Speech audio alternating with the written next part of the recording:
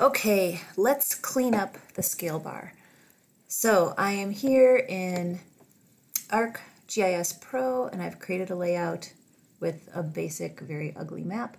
I'm going to insert a very standard scale bar. I try to avoid the really fancy ones that are highly graphic and can be distracting. I think these kind of survey rod, they're great for kind of classic geologic maps, but for a quick scale reference, I like to keep it simple. Okay, I'm going to go ahead and just plop something big in there so we can see what we're working with. And then zoom in a little bit on that. Oh, my mouse isn't working. That stinks.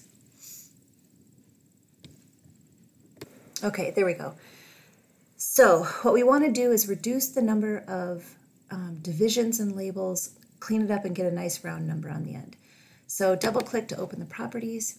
And I like to use, for the scale bar formatting, this second tab. The first one gives you options for, and this is really important because with projections, the scale isn't going to be the same all the way across the map. So this gives you the option to compute at the center of the map, which is kind of neat. Map units, here's where you can change that and make it something like kilometers or meters, or when you're dealing with fractions, if you've got 0.13 kilometers, that's a little bit awkward, right? No one intuitively knows what 0.13 kilometers is. So you could change that to meters here. And then resize behavior. We're going to talk about this one in just a second. All right, so go over to this second one and clean it up. And I like to use the ends and 0. And so this is the properties, this is the numbers and the marks. So the ends in 0, I just make them match.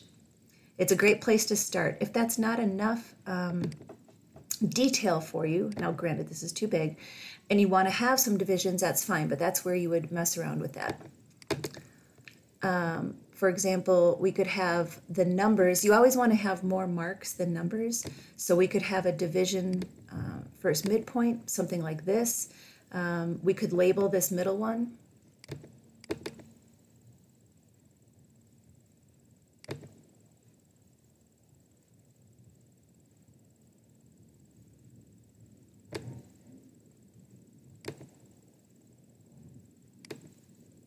Oh no, we don't want that. Nope, we don't want that. Okay, so that's, fairly clean. Obviously now we want to resize it because remember you want your scale bar to be about 1/4 the width of the map. So I've just sized it down and we're at 120 miles, so a 100-mile scale bar would be really, really perfect for this map. So I could sit here and resize it and try and get it to be at exactly 100, or this is where this other setting comes in really handy.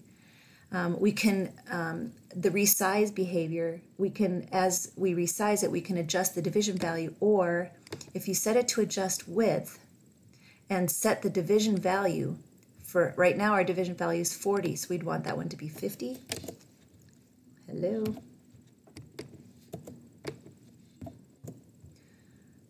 Now that's locked in. So as we resize the map, it's actually going to make the scale bar increase and decrease in size to match what we've done, if we were to change the scale on the map. So that's how you clean up a scale bar. You want it to just be something that you glance at and can use really quickly and intuitively. It doesn't need to contain a ton of detail unless your map's purpose is very specifically about, measuring distances, or if you're making kind of a classic formal traditional map where a dual scale bar with dual units or something like that is really practical. Okay, thanks.